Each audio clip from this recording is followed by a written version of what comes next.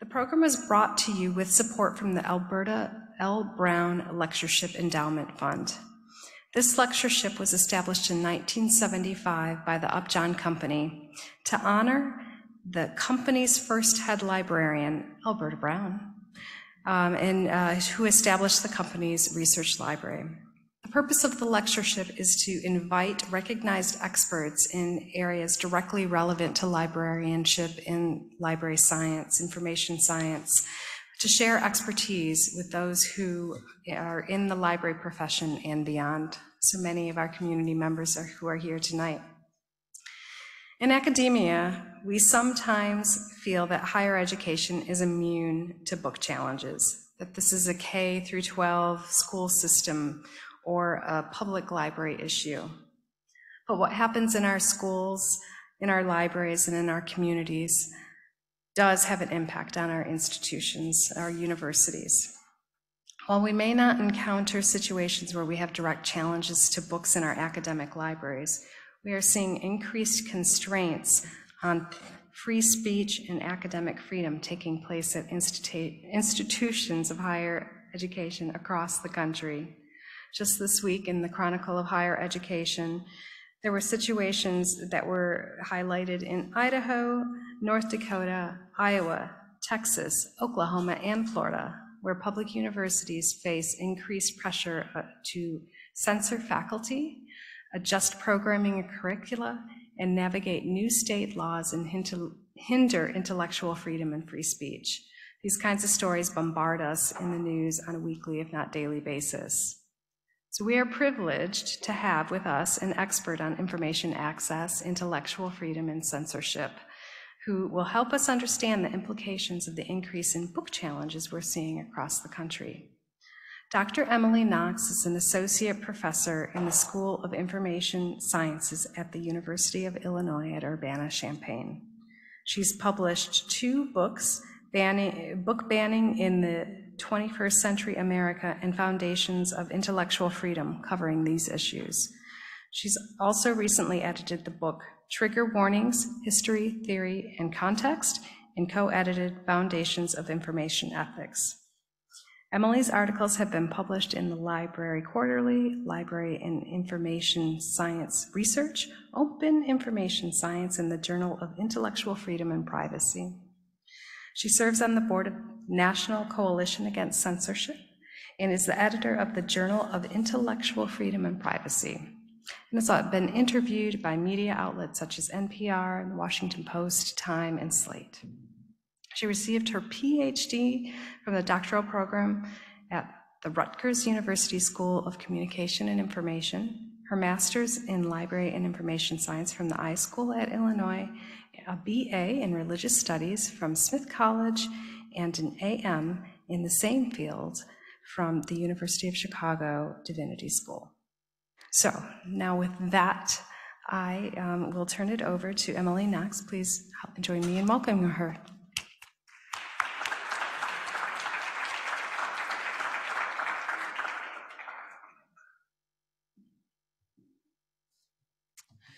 Thank you so much for inviting me here today. I have been giving a lot of talks about intellectual freedom, banned books, obviously because we are in such an interesting time when it comes to challenges to intellectual freedom. So I do have prepared remarks, and I'm happy to answer any questions that you might have afterwards. I really learn from all of you, and I try to think about what people are asking me and incorporate that into my work as I'm going forward. I know what questions I have, but I really want to hear what questions you have.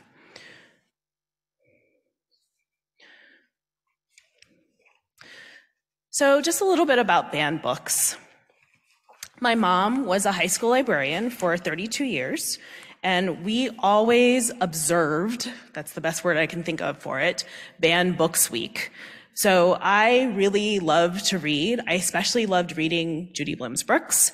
And I was just horrified that people would try to remove her books from schools or public libraries. I also have to say that I serve on the board of the National Coalition Against Censorship, and Judy Blume was also on that board. And so some of my best days ever would be when I would get an email from Judy Blume. I cannot describe how great that was. So this was always a driving force for me, which is to think about, why do people try to ban books? What is the point of this? So I'm going to start with a couple definitions. First, intellectual freedom. I should say that this is a word that most people don't use. This is really part of librarianship. We talk about intellectual freedom a lot. Most people talk about free speech, which is actually something a little bit different. But I will give you a definition of intellectual freedom. Intellectual freedom is the right of every individual to both seek and receive information from all points of view without restriction. It provides for free access to all expressions of ideas through which any sides or all sides of a question, cause, or movement may be explored. Censorship, on the other hand, is its opposite. It's a suppression of ideas and information that certain persons, individuals, groups, or government officials find dangerous or objectionable. So these are definitions from the American Library Association. What I really do in my work is to look at intellectual freedom a little bit more broadly, and I apologize if this is hard to read. I should have changed this to black ink. But I just want to go through some of the issues in intellectual freedom. So if we start at the top, we can see that I do talk a little bit about the legal issues. So I work at the NCAC with a lot of lawyers who are First Amendment lawyers. And they talk quite a bit about what is allowed by the law when it comes to exploring ideas. I also talk a lot about philosophical issues. So these are things like ethics, morality. There's always a question of neutrality within librarianship. And as you heard before, I edited a book on information ethics. This is really looking at information access. Then we have privacy. I cannot stress enough how important privacy is to intellectual freedom. So here's another story about that. When ebooks first started and became more popular, there was a marked rise in the sale of romance novels. Now, that might surprise some people, but if you think about it, it actually isn't surprising, because when you have an ebook reader, no one knows what you're reading. No one can see the cover. They don't know what you're doing. So in fact, there was a huge increase, and actually across all genres, but especially romance novels, when you have the ebook come out. Why? Because your information is private when you read on an ebook. This is also something that comes up in librarianship with issues like records management. Next, a little bit about access. So this is issues of things like classification, selection. I always emphasize bibliography. So bibliography is it's just one of those research methods that people don't talk about enough, but I cannot stress how many times I have had someone call me over the past 2 years. How many times has the bluest eye been challenged? What was the outcome of those challenges? There are places to find that information, but they are not all consolidated. I just want to say that it's imperative that we keep track, because what you actually see over time is that when you look at books that have been banned, you can see what people are thinking about in society. What are the disruptions that are taking place? So my hope is that we will have a very good bibliography come out of this time. And also, I just want to stress that bibliography is an incredibly important research method. Also, policy. I love talking about policy. Policies are always important, even if people don't follow them, because you can't say that you didn't follow the policy if you don't have a policy. So I often emphasize to people that you must have updated policies and look at them on a regular basis. So that's basically just an overview of how you might think about intellectual freedom. It actually is not as narrow as it seems at first. There are a lot of different issues that are part of this topic. So now I want to talk a little about censorship. So one thing I have found is that people dislike being called censors, right? It's like being called racist or something like that. So people will say, like, I'm not a censor. I am just trying to, for example, protect children or something of that sort.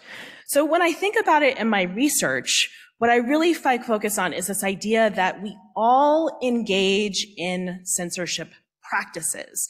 This kind of lowers the temperature a bit more. So for example, I don't read horror. It is just not my thing. I like to be able to sleep. I'm not interested in reading horror. I will only watch horror movies if they are true classics, usually with all the lights on in the middle of the day on Saturday, right? So if someone said to me, you must watch The Exorcist. Okay, I'll watch it, but only in like a place that I am very comfortable, definitely not in a movie theater. So in some ways, I'm engaging in a censorship practice, right? I'm restricting a particular genre for myself. So what are censorship practices? I use the 4 R's: redaction, restriction, relocation, and removal. So let me go through those slowly. Redaction is basically when you draw a line through something. So if you look at like a classified document, you'll see that the information is redacted, and actually I have an example of a redacted document a little bit later. But also people redact things because they dislike them. So I'm sure many of you heard about the mouse incident that took place in Tennessee. So before they removed mouse from the curriculum altogether, they actually drew through what they didn't like. So all of the bad words, the picture of, it actually was a picture of a naked woman in a bathtub. They drew through that. That is a type of redaction. The next active practice is restriction.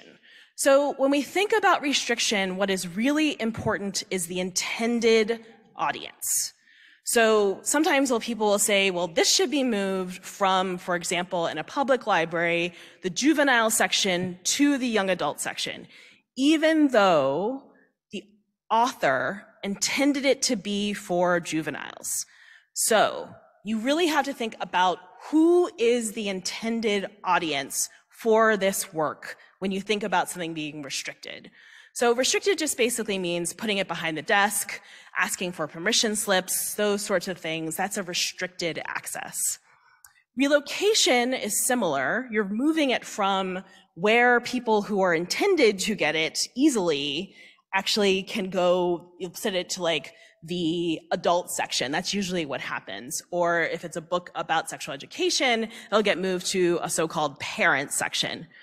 Just as an aside, this is very interesting to me because it shows you how people think about libraries as if they have these like fences up between the different sections of the library, which is just not true. But it also it tells you what we think about classification, how performative it is. When a book is a J book, it is a J book. We call it a J book, and then it becomes a J book. And it doesn't matter that someone can just walk over and get it. So in fact, people think about libraries as like having these strange fences. And just another anecdote, I remember when I was young and there was a book I wanted to read, and it was in the adult section and not in the young adult section. First of all, I asked my mom if I was allowed to check out books from the adult section. And she kind of laughed at me and was like, of course. And I remember moving in the library from the young adult section to the adult section and how it felt very different, and how I was suddenly in this new world of books that I had never thought of before. So I guess I want to say, like, this is both something that is real and not real at the same time, right? It's something that we kind of internalize, that there are these barriers in the library, but in fact, there aren't any barriers. Anybody can walk into any of those sections of the library, although I don't walk into teen sections because you feel very strange when you do that. So the last one is what most people think of as censorship, which is removal. But you have to be very careful with this. So where are you removing something from? This becomes especially important when we're thinking about school libraries or challenges to books that are in schools. Is it being removed from the curriculum, from the library, from the summer reading program?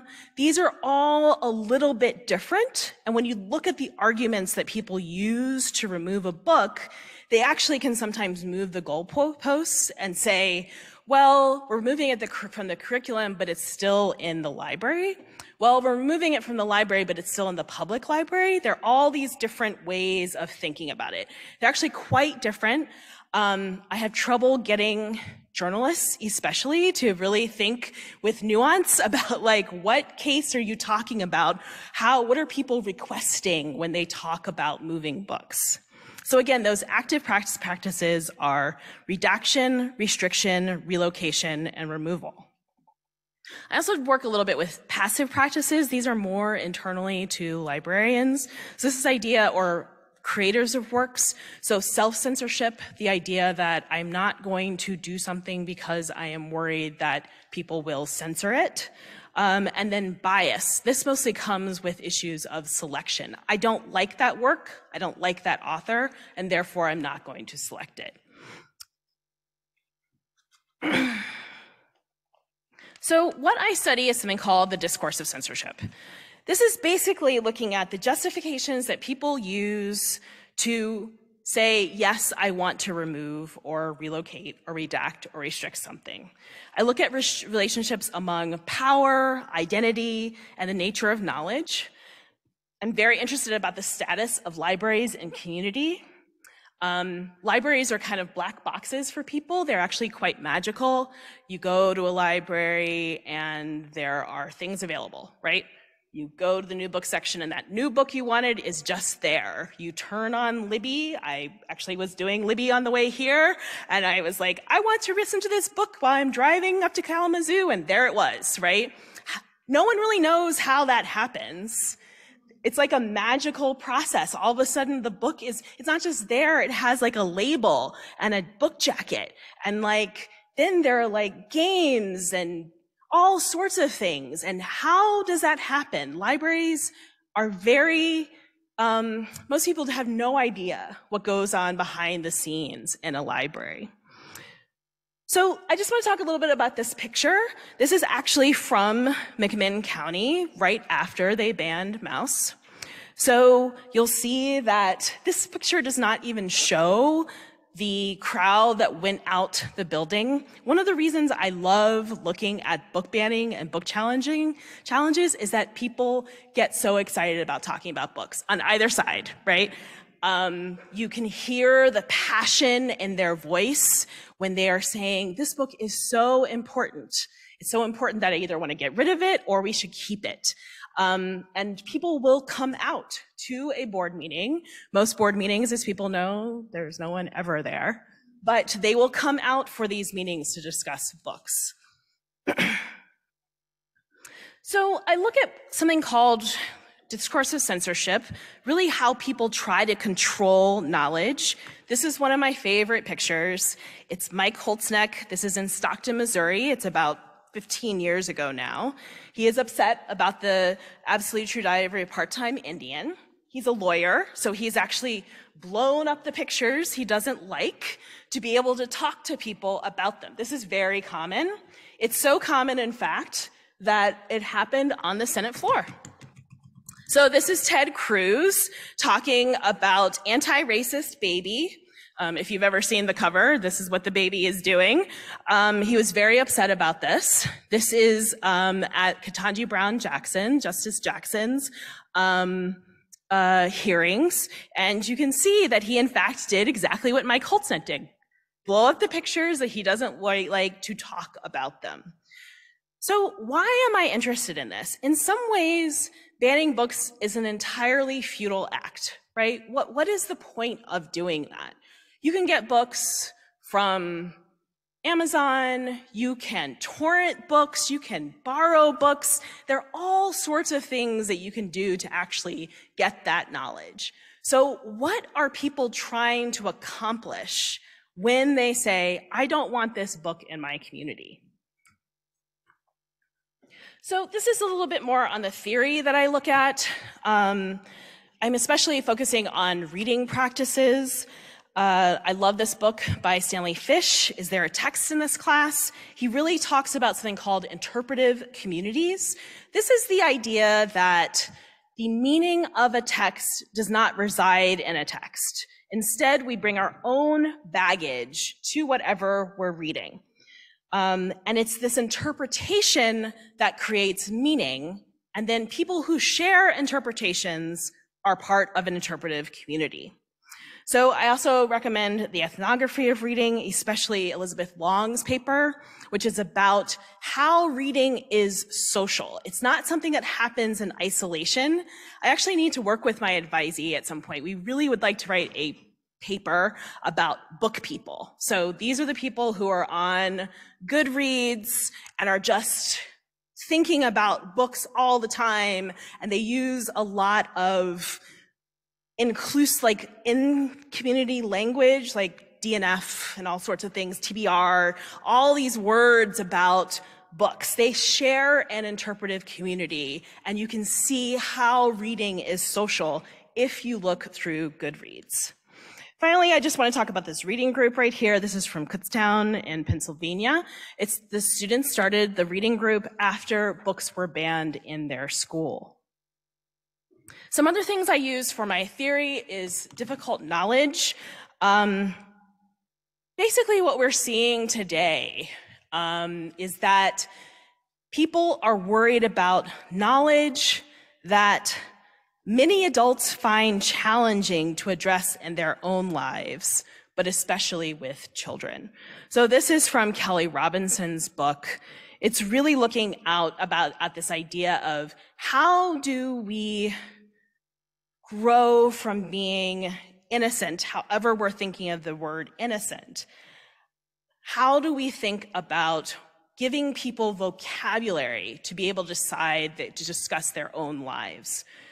So basically, using Robinson's work, I look at how censorship attempts are often harmful because they deny children both agency and the vocabulary to describe their own lives. So just a bit more on reading practices. I look at reading practices through time. So this is where some of my work in religious studies comes in. And I like to start with this picture. So if we look at the monks, and I promise this will make sense, who from the Middle Ages, what we can see is that in the West, how people think about reading has changed over time. So the monks are actually reading in the rectory, and you'll see that someone is reading out loud. Reading out loud is incredibly important for book challenges, because when you read silently, no one knows what you're reading, and no one knows where you are in the text. Also, most importantly, no one can correct you. So when I see people who are challenging, when I look at what they say, they'll say something like, well, that is a bad book because you can't read it out loud in a classroom, right? That is something that makes a bad book. And this is actually something that has developed from when we look at the Middle Ages. There's also this idea of the 4 levels of interpretation. So this looks at how people looked at interpreting the Bible over time. This would be the idea of looking at it as, like, say, an allegory. In the early modern era, we really see the rise of a new relationship with the written word and how the text became mediated. So if we look at the Reformation era, this is also very important for thinking about challenges, because what the reformers did was say that there is nothing between you and the text. Everything you need for salvation can be found in this book, right? That's all you need. This is the doctrine of sola scriptura for anybody who is interested in this. But actually, it worried the reformers very much that people would interpret incorrectly. And so what they started doing is scribbling all around the text to make sure that people would interpret correctly.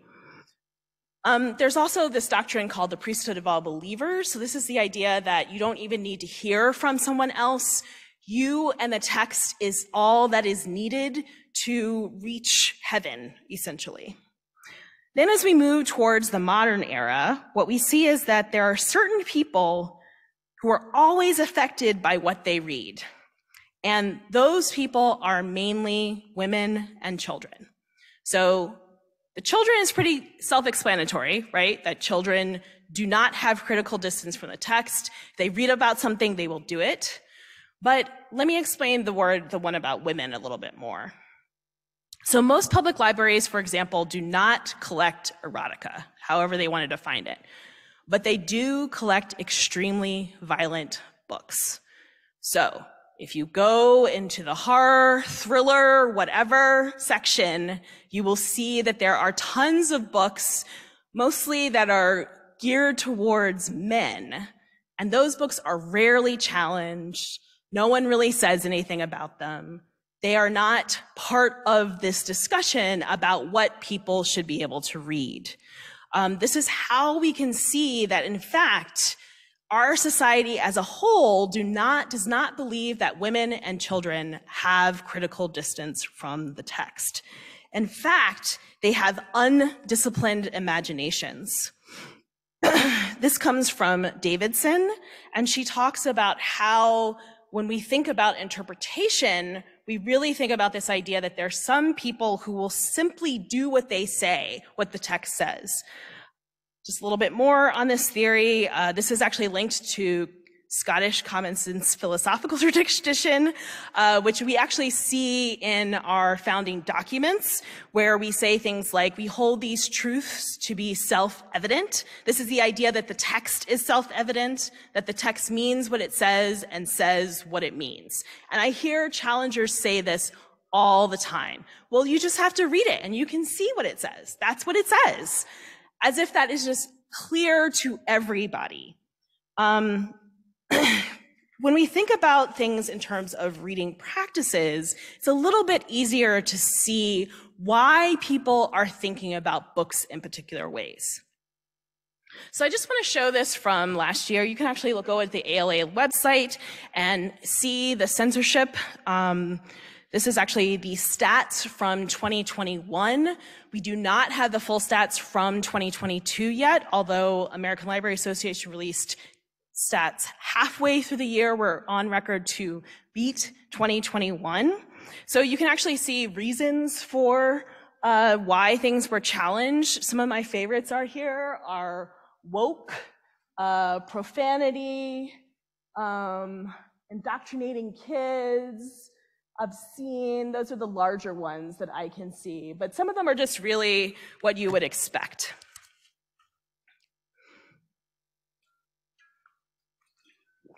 So what does it look like when someone challenges a book?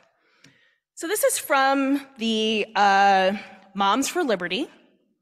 They're upset about the wit and wisdom curriculum that was offered in Tennessee.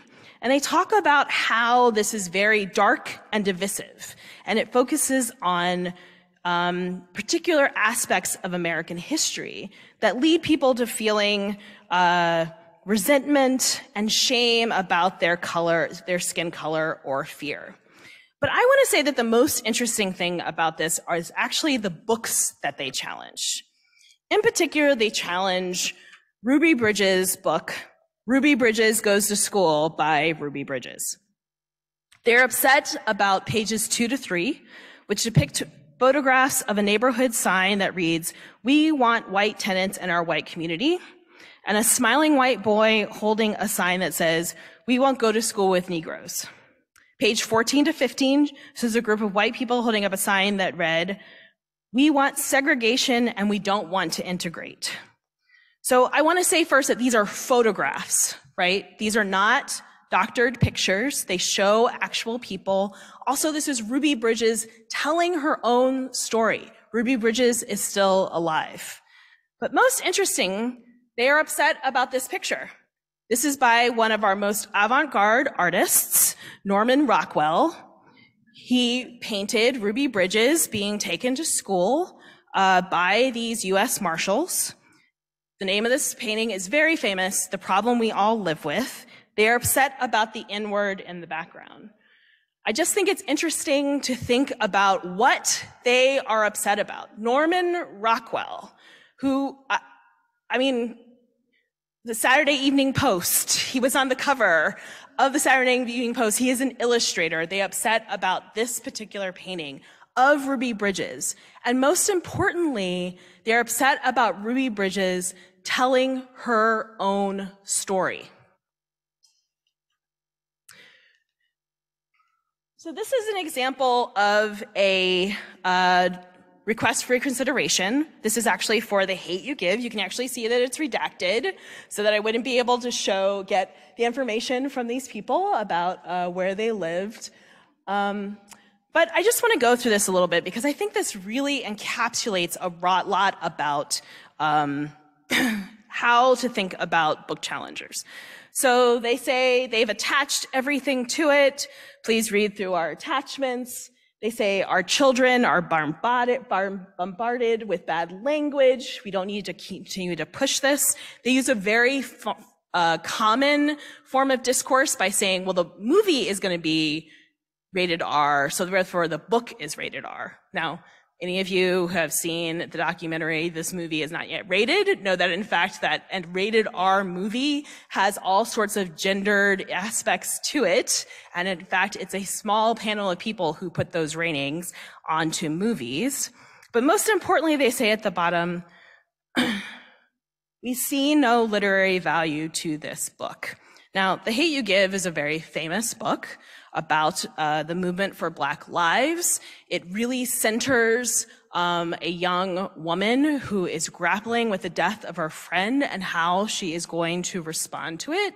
So when you see something like we see no literary value to this book, you really start to think, well, what do they mean by that?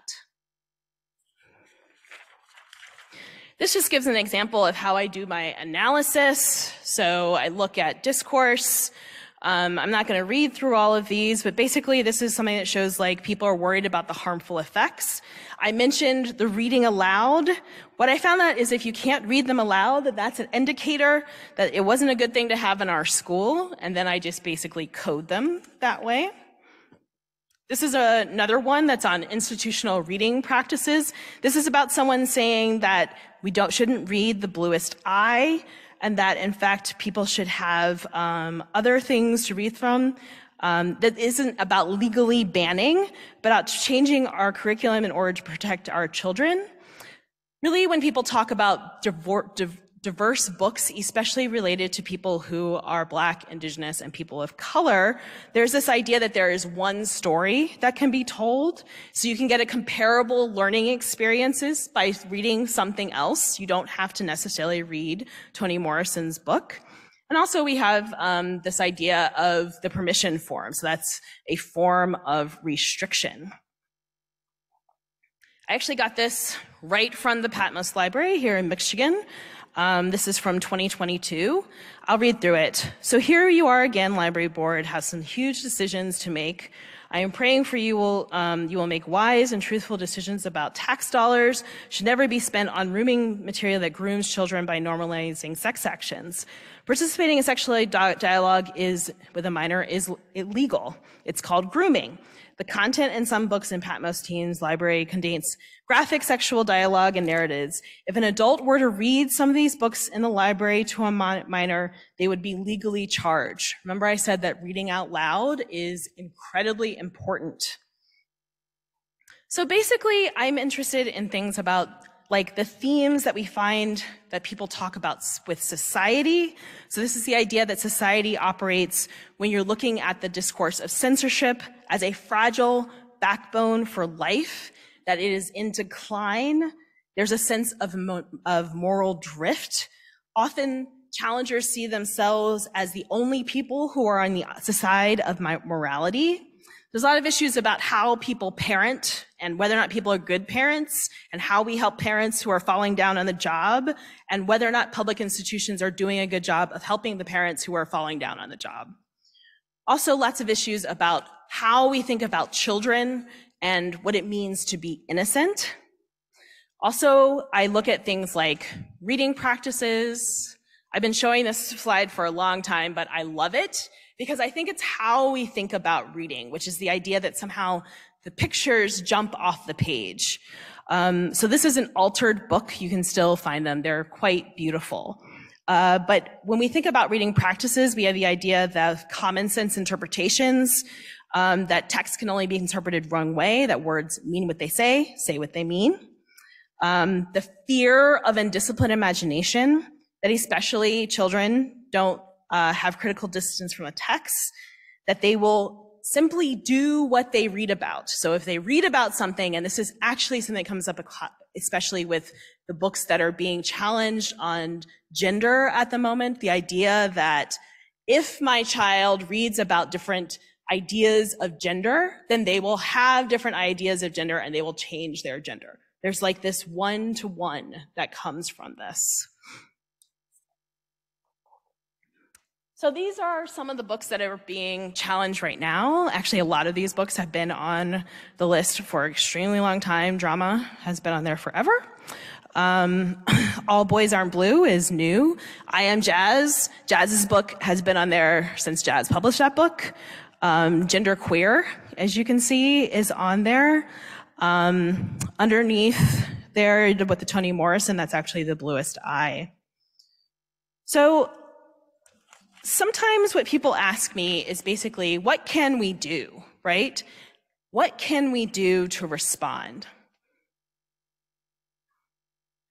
So I say the first thing you can do is just read a bad book.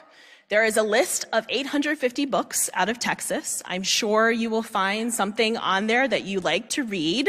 That is from Krause. Just look up Krause list. You'll get the list of 850 books. Just read one of those books. Read a book that is outside of maybe your comfort zone. Why does the book make you uncomfortable? What do you think about this book?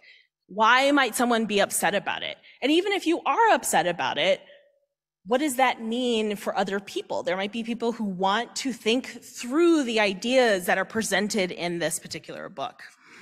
I've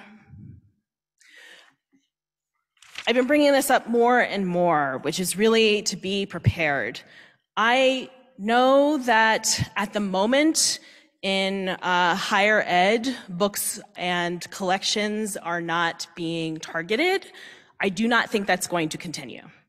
I think that we are moving to a world where, in fact, all information, all libraries will be scrutinized for the information that they provide, especially if they're supported by taxpayers. So be prepared. Review your policies. Know who is in charge, who is the board for your given institution. What are their politics?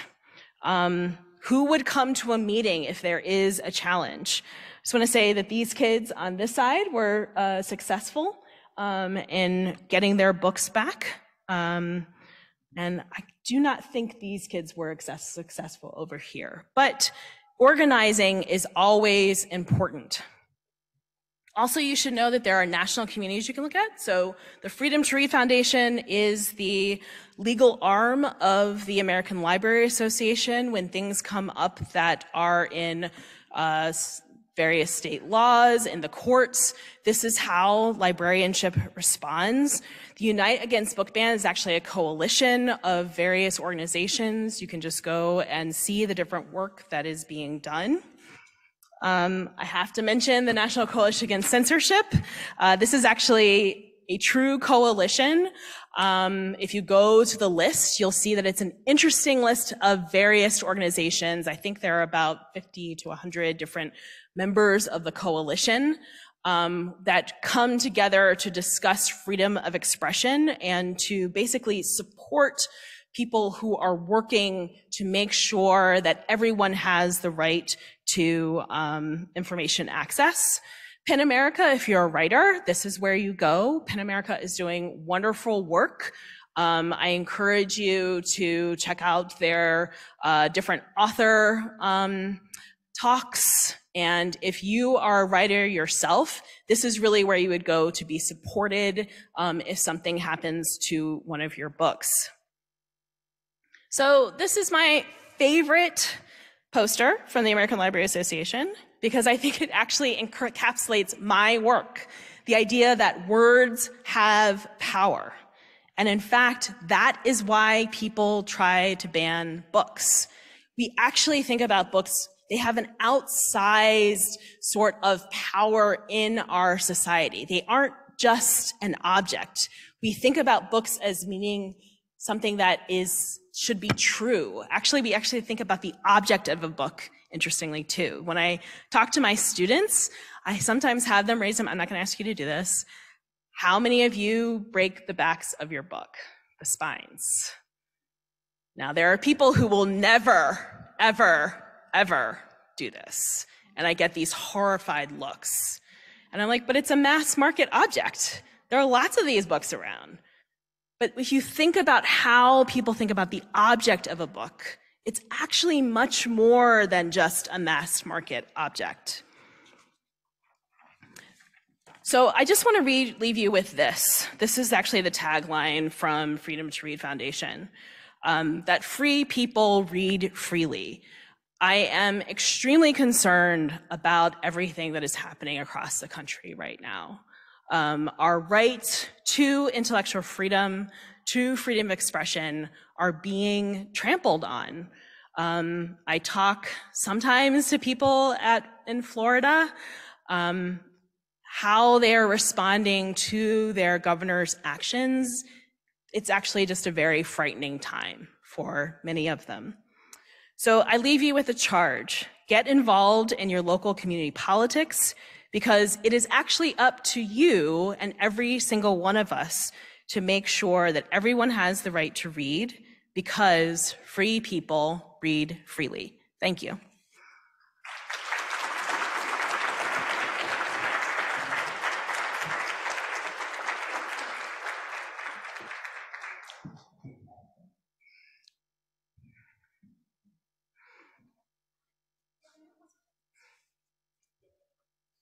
Begin with a question in chat here for Emily. Do you have hope that the current book banning frenzy will settle down eventually? It will settle down eventually, but not anytime soon. We are going through reactionary time in our country. So I basically date this back to, if you look at generations, we're coming out of the civil rights movement and kind of a culmination with the election of Barack Obama. And then we had a reactionary election. And at the same time, we are moving towards being a majority-minority country. And this is very difficult for many, many people. And what we are seeing is that we are not sure how to talk about our country, what our society will look like as we move to 2040. So I'm not expecting anything to quiet down anytime soon. As many of you know, everybody who's under 18, that is already a majority-minority group of people in our country. So I think that we just have to go through this. The only way out is through. And so we have to just decide how we're going to respond and how we'll be prepared as we move through this incredibly difficult time.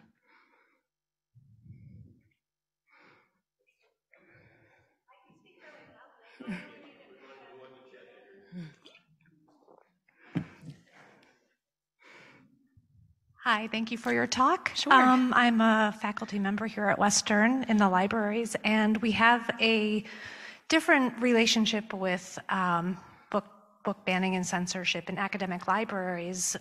Is this a false sense of security? I think about trigger warnings in classrooms that we see, but in libraries, are we facing the same challenge or the same situations?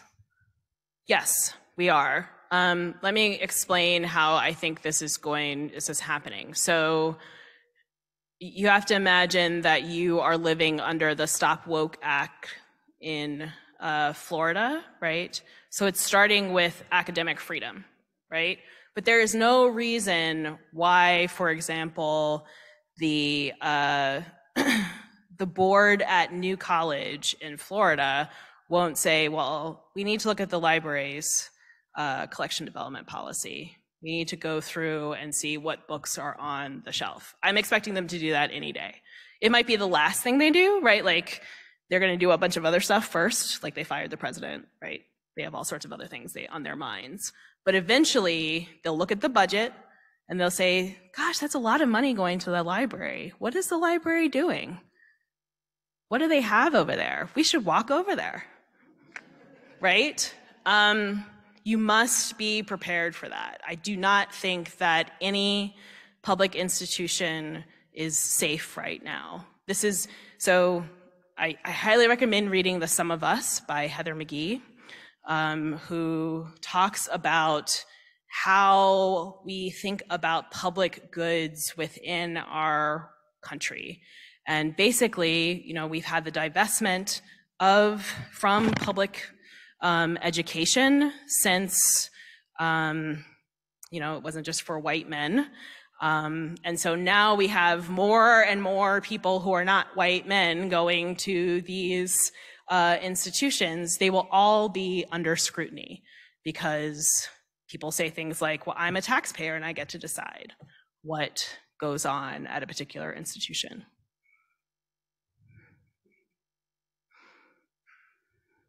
We have another question online. This comes from Teslin Magnuson at PEN America, and she asks, what are some of the things we should be counting? She put that in quotes, i.e. book bans, the why, the where. Oh, tell her hello. I follow her on Twitter. Oh, did I kick something? I hope that's okay. Okay. So I think we should count as much as possible. So I'm really excited that so many people are looking at all the different things happening across the country. So I'm hoping that we can get a consolidated bibliography, but I think we should count whatever you find. So if you hear about something, just write it down. That is sort of what I'm thinking about. Think about databases, art exhibits, all sorts of things. Everything counts right now, and after we do the counting, we'll figure it out. But let's just collect as much information as we can, and then we'll decide what we should include and not include. What I don't want is for someone to say, well, I'm not sure about this, right? Just include it. We can make those decisions in 30, 50 years. One, I wanted to express my appreciation for your description of the undercurrents of what brings people to a place of how we understand both information and reading and sort of the social context. So I really appreciate that. And also, I just wanted to highlight, you mentioned some national resources for support. Actually, the Michigan Library Association has brought together a coalition of organizations and individuals in support of intellectual freedom. There are lots of resources there and lots of support that has become a springboard even for physical resources, people who will go to board meetings and speak on behalf of, in support of intellectual freedom. So the website for that coalition is myrighttoread.com. So that's a place, and we've been working for the last year really hard at putting together materials that will help people. But again, so resources, but this is like people too. And sometimes it's helpful just to know that there are people in the trenches who are actually going through these kinds of challenges, and to know that there are places and people who can help. Yeah, I just also want to add, if anybody is going through a challenge, please know who you can call on. I am very worried about library staff right now, especially in public and school libraries, who are being targeted with violence. Make sure you have a friend that you can talk to, and someone who will come with you to the board meeting. I don't know, so I'm just gonna say, I don't know if many of you saw the new college board meeting where they fired the president. She just had to sit there through the rest of the meeting after they fired her. She was in tears, of course. And I was like, it really would have been nice if there was someone who could have sat there with her, right, as she was going through that. In truth, book challenges can destroy a community. Often when a library goes through them, the director leaves, the staff leaves. They are just so difficult on your mental health. I don't know how we're going to be recruiting people into being teachers and librarians right now. It's just very difficult work at the moment. So you really have to make sure that you're also taking care of yourself. Hi, thanks for this fabulous talk. It's been really informative. I'm actually looking forward to the workshops tomorrow as well. One of the things that when we think about book challenges, we're often hearing about these, you talked about the moral value issues, and a lot of them are values that are often traditionally seen as more politically conservative. But there have also been instances of book challenges and other kinds of information challenges from a more progressive liberal perspective. They're not equivalent. The numbers are pretty clear in terms of just the sheer volume of challenges being more common from the sort of more traditional conservative perspectives. But I'm wondering, what are your thoughts about the similarities as well as the differences for why such completely different value systems are still reacting and proposing banning of books? Because they actually are not different value systems. They are based on the idea that reading a book changes people. So no matter what, so the ones I talk about mostly are the books that are by trans-exclusionary radical feminists, right? Those are the ones that come up a lot for public libraries. But the arguments are the same, which is that this book will harm somebody if they read it. It's not actually a different argument. It's actually the same value.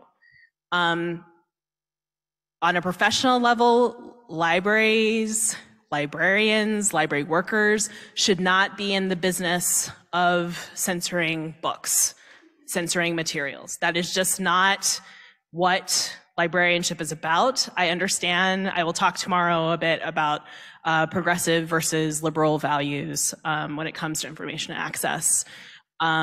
Librarianship is actually a very classically liberal profession. It really focuses on the individual and the individual's information needs.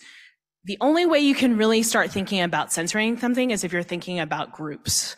This is going to hurt this group of people. You're never talking about like the person who's in front of you. And what matters for libraries is the person in front of you. When we start thinking about people just being part of groups, and I'll discuss this a little bit about how we think about group identity, we lose the individual and what they need, what they are trying to understand about the world. And this is what is most important.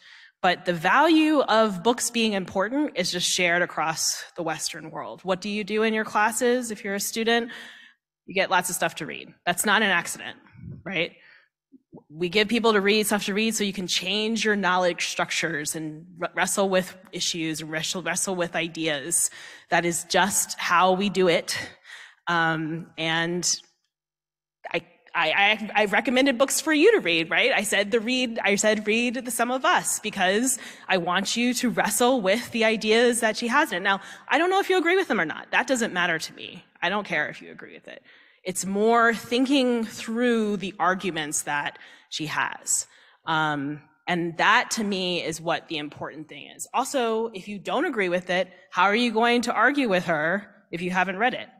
That is one of the most important things to think about when you're thinking about the work. So harm is its own issue. I did that work on trigger warnings that goes into its own thing, but mostly people really think that text and wrestling with text is important.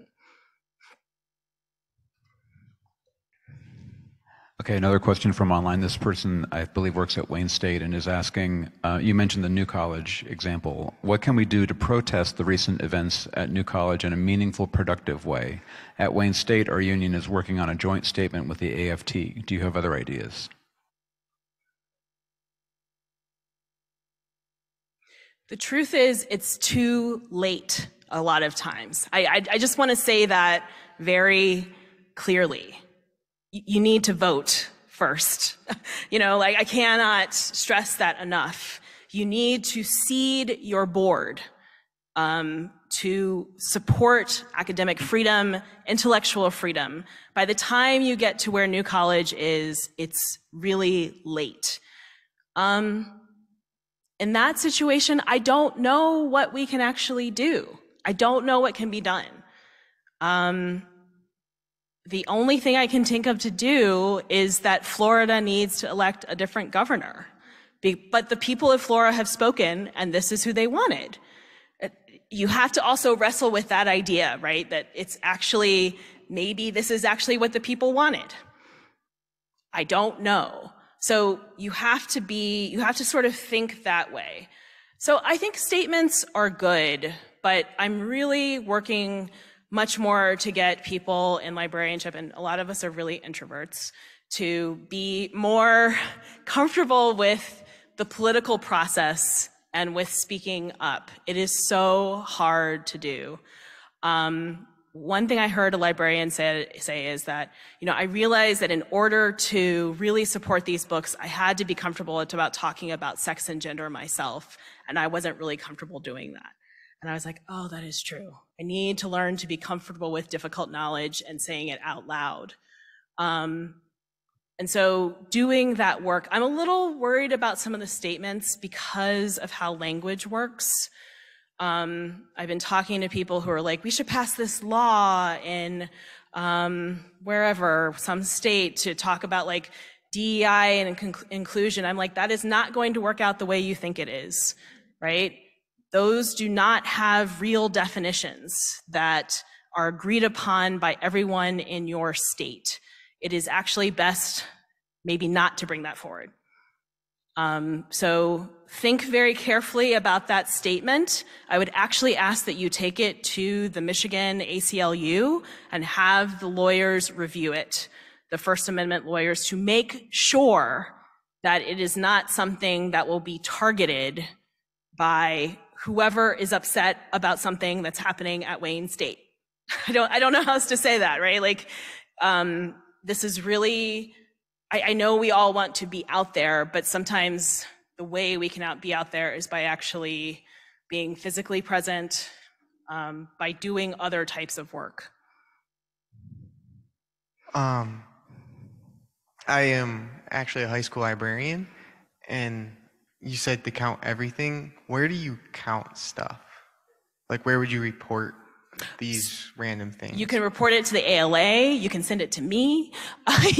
We have a list in the Journal of Intellectual Freedom and Privacy. We try to keep a track of everything. PEN America is tracking. Every library is tracking it. But the easiest way to do it is actually just to send it to the forum at ALA, whatever might come up. If your principal is removing things, just things are disappearing, right? I know that happens. Principals don't like parents being upset at them. So just let us know. That is a form that is, no one knows that you have sent that form in, right? So it's confidential.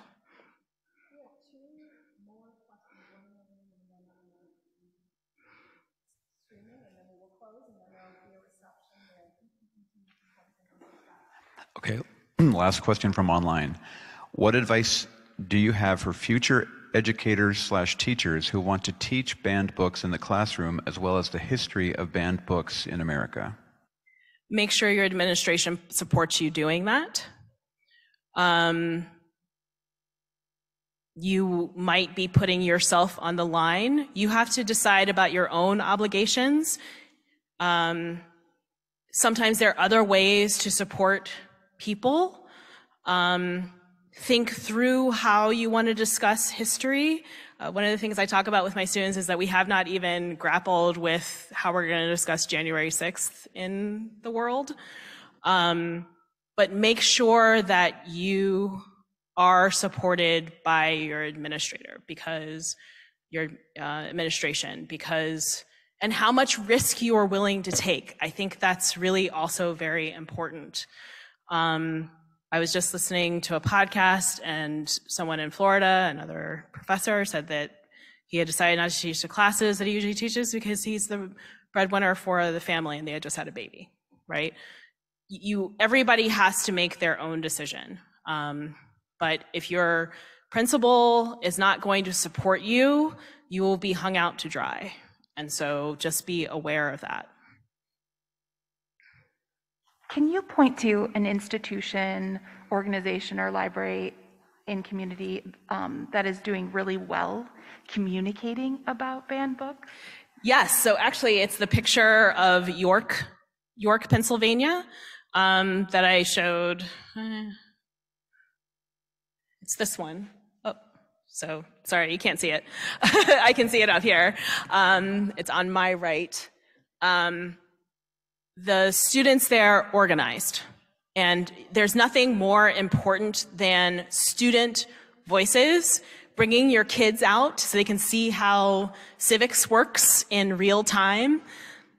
They were extremely successful. So I would just look up their work for how they responded in their school. Also, Freedom to Read, the Freedom, F-E-R-A-D, they are doing excellent work in Texas, and I think they are also in Florida.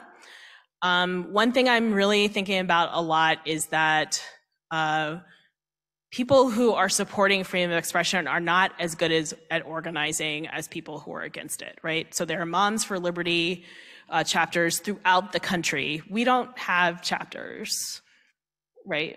Like, that's not like a thing. These are, and people say, well, it's AstroTurf. I'm like, okay, I mean, what does it matter? They show up at the board meeting. It doesn't matter if they're AstroTurf or not. Are you showing up at the board meeting? Like, that is the sort of the way I'm trying to get people to think much more about their local community and politics.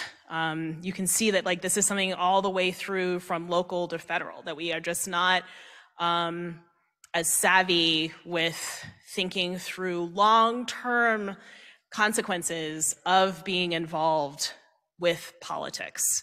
And the library is a political institution. This university is a political institution. It's supported by the public. And thinking about what that means is something that we really have to strive toward getting better at advocating for our public goods, our public resources that are available to all.